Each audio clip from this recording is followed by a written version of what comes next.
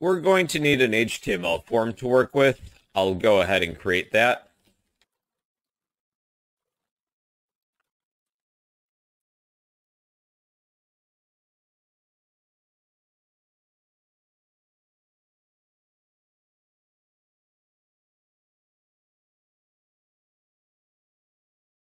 Here's my form. We have a text box and a button.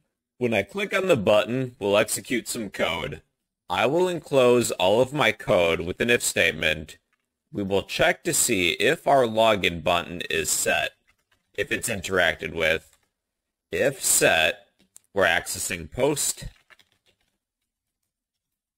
If our login button is interacted with, let's get the username from the text box and store that within a local variable.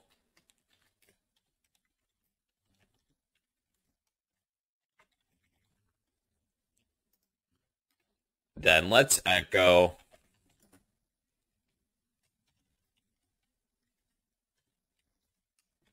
hello username.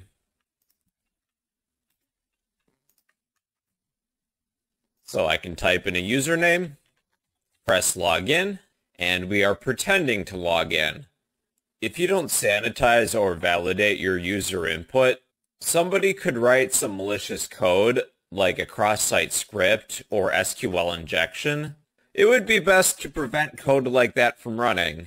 One way in which we can do that is to add a filter to sanitize any user input. Instead of assigning our username directly from our post variable, we are going to use a function, the filter input function, and there are 3 arguments. The first argument is input post, because we're using the post method. If we were using get, then this would be input get. The second argument is the name of the input, which in this case would be username. Then third is the type of filter.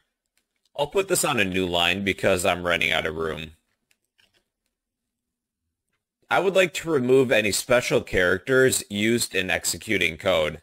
So there is a filter for that. It's filter sanitize special chars. If you ever need to filter all characters besides numbers, there is filter sanitize number int. That's another filter. Let's create a new text box for an age. Age, the name will be age.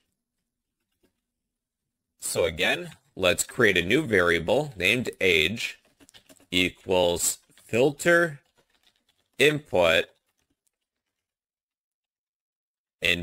post, because we're using post. The name of the input is age. Then the type of filter. Filter sanitize number int. Let's create a new message. You are variable age years old. Now maybe we need an email. Let's create a new text box for an email. Email, the name will be email.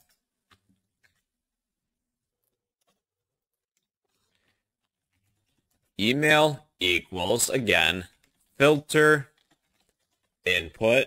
The first argument is input post or input get if you're using get. The name of the attribute is email. The third argument is the type of filter. Filter sanitize email. Your email is variable email. So those are a few ways in which you can sanitize input. Now let's validate input. Using a validate filter, if our input doesn't pass a validation test, it returns an empty string. Sanitization will strip certain characters of user input. Validation, if it doesn't pass, it just returns an empty string. So now we have variable age.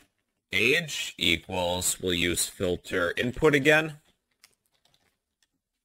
Input post, because we're using post. The name of the input we're filtering is age. Then the type of filter. Filter validate int. If our user input isn't a number, we will assign an empty string to age. It doesn't pass the validation test. So let's check that. Let's use an if statement. We can use the empty function. If our age is empty, that means a user didn't type in a valid number. Let's echo that number wasn't valid. Else, if our age is not empty, that means they typed in a valid number. You are age years old. Using this filter, we can check to see if some input is only numbers. The next filter is to validate an email to see if it's in a correct format. Let's copy these 2 lines of code, paste them, variable email, input post. We are getting our email user input, filter validate email. If our email is empty, that email wasn't valid. Else, your email is our variable email. So those are a few filters you may be interested in. When accepting user input, it is a good idea to both sanitize and filter user input, just in case a user types in some malicious script. You don't want any of that. Sanitize and validate your user input whenever possible.